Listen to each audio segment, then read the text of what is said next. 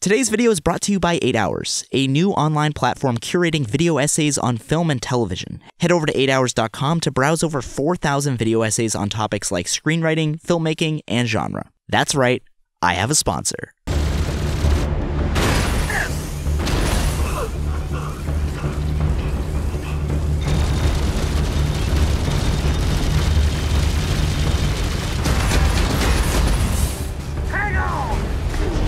I've seen a lot of space battles on TV and in movies, but when I saw this one, it felt different. There aren't any lasers, no force fields, and there's this crazy attention to the detail of physics. And then I realized that what makes this battle so interesting is exactly what makes the series it comes in so good. How it carefully thinks through every detail from the ground up. This is The Expanse, the sci-fi, Amazon series that's one of the best shows on TV at this kind of world building. Now, every work of fiction builds a world to hold the story it tells, whether it's with the ice zombies of Game of Thrones or a fictionalized Albuquerque with a thriving methamphetamine industry. But The Expanse is one of the best places to see this kind of thinking, because it takes huge swings. It projects into the future, where humanity has colonized the solar system, living on Mars, the asteroid belt, and far-off moons of Jupiter and Saturn that you haven't heard of since your solar system unit in middle school. Keep hearing about Phoebe Station. Let's go back to Ganymede. We are going to I.O. Land a course for Callisto. Demas is just a little dot. While the show is critically acclaimed, it didn't really make major headlines until last year, when it was killed by the Sci-Fi Network. As science fiction fans are programmed to do from birth, they mobilized to save their show, but this time it actually worked. People flew planes with Save the Expanse banners, and George R.R. Martin called up fantasy sugar daddy Jeff Bezos to beg him to save the show. And in a nutshell, that's what makes The Expanse so great. Its ability to build a world that feels so real that people will take to the streets to defend it. So that's what we're going to look at today, how The Expanse builds its world and why it's so interesting. Yes, I'm aware that this is also a book series, but on this channel, we talk about TV, and I haven't read them. Where are you going with this? Wherever I goddamn like. I'm Jackson, and this is Ideas at Play. Let's start by jumping back to that space battle that got me thinking in the first place. In a sentence, what makes this so different is the show's willingness to rethink everything, and envision how something like this would actually have to look. By getting rid of lasers and shields, the crew has to depressurize the ship to prevent air leaks once bullets start ripping through the hull. Because inertia is going to be a major factor, every change of direction is tough on the crew, like that spinny thing astronauts and pilots train on. Each concept that the show rethinks sends these massive ripple effects on down the line. The result is a world that feels a lot fresher than a lot of other built worlds we see on television. So much of fantasy takes place in some kind of medieval Northern Europe, or in a space navy like Star Trek. But The Expanse is somehow both grounded and, pardon the pun, expansive. Executive producers Mark Fergus and Ostby are masters at creating worlds that don't fit those stereotypical molds, like they did when they wrote their classic sci-fi film, Children of Men. The world was stunned today by the death of Diego Ricardo, the youngest person on the planet. There, they tried to think through what a world might look like if nobody had been born in 18 years. And here on The Expanse, they start that recalibration on an even more fundamental level: gravity. Earth's gravity is hell on the Martian physique. You need to take 1 dose of each of these every day. And Blood Ox booster, muscle fatigue inhibitor, and this is Osteo X, which is a rapid bone density enhancer. From Interstellar to The Martian to, well, gravity, sci-fi films have been thinking about gravity a lot more recently. But the difference is that they deal with gravity in the short term, what it would be like if you or I were suddenly thrown onto a different planet. The Expanse thinks about how cultures and people would evolve over generations in those environments. For example, think about how different you'd be if you grew up on an asteroid space station with really low gravity. Your bones would be less dense, and you'd be taller. Your environment is more hostile, so your culture would probably value self-reliance and toughness the most. And that kind of culture, combined with being spread out over a bunch of asteroids, is tough to govern. So there probably wouldn't be much of a centralized government. What I just described is one of the 3 main factions in The Expanse, and the one we spend the most time with, the Belters. I'm sorry the gravity of a real planet hurts, but it's appropriate. You wish to hurt Earth. The Earth that is now crushing your weak Belter lungs and your fragile Belter bones. And that technique of using gravity as a launching pad is the first step that author N.K. Jemisin describes in her world-building workshops. She's won the Hugo Award, the top prize for science fiction and fantasy literature, a record 3 times in a row, so she kind of knows what she's talking about. In her workshops, she recommends starting on the biggest possible level and working your way down to the most minute details, because it's those fundamental changes that shape everything, even if we're not aware of them at first. Every one of those details about the Belters stems from the previous one, and they can all find their roots back to the physical level. But the Expanse keeps pushing those physical differences. Where do you get your air? Who controls the air? And how does that power structure affect the people who live there? Air is good, don't you think? Of course, this is way too much information to just dump on an audience. So the Expanse gives you a steady diet of kernels that slowly reveal the larger structure beneath. The best writers think about this as an iceberg, with 10% of their world explained and 90% beneath the surface. That 90%, while invisible, is really important. Just ask the Titanic. The audience needs to feel that there is a 90% down there, because even if it's not present in their minds, it's shaped the characters they're watching. Here's how NK puts it. We understand the world that we live in innately because we live in it. We aren't standing around having conversations with each other about, hey, nitrogen's pretty good today.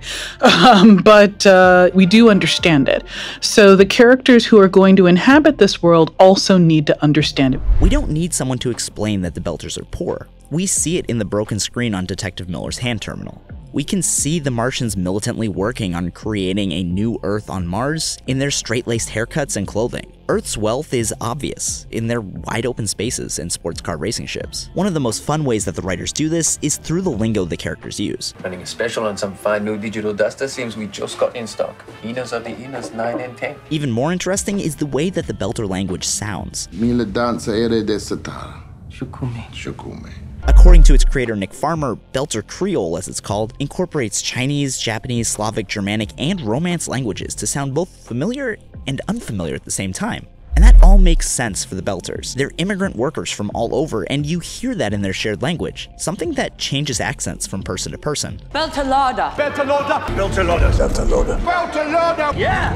Beltalada. Visually, we see this on screen. The Expanse has one of the most diverse casts on television, which makes sense because humanity is colonizing the solar system, not just white men.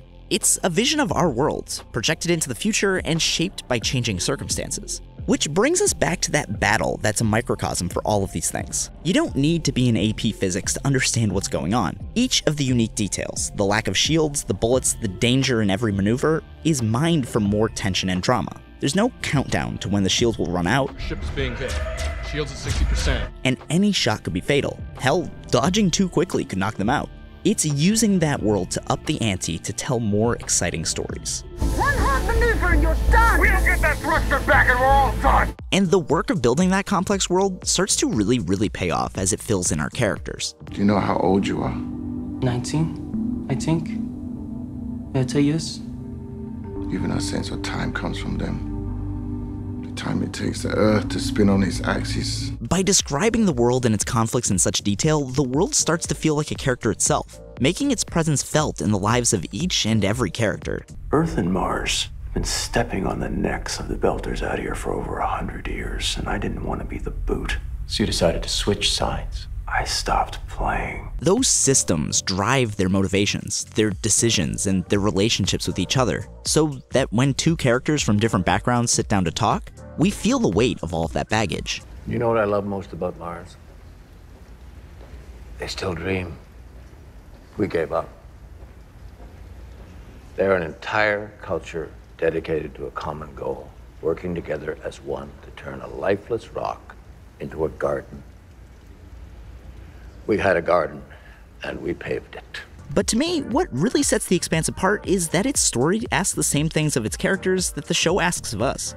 As a show, The Expanse makes us question and think about the basic tenets of our world. But as a story, it demands just as much re-examination from its characters. In order to survive, they have to form empathy and understanding for people from different backgrounds and groups, overcoming their own biases and looking at things from a new perspective, all while a mysterious and unknowable alien threat looms. Without giving anything away, these are not your parents' little gray aliens. For a split second, I thought I was hallucinating. After hearing what went down in that lab, I wish I kinda had been. When the European tall ships first arrived in the American continent, the natives couldn't see them. The sight was so completely outside of their experience, they just couldn't compute.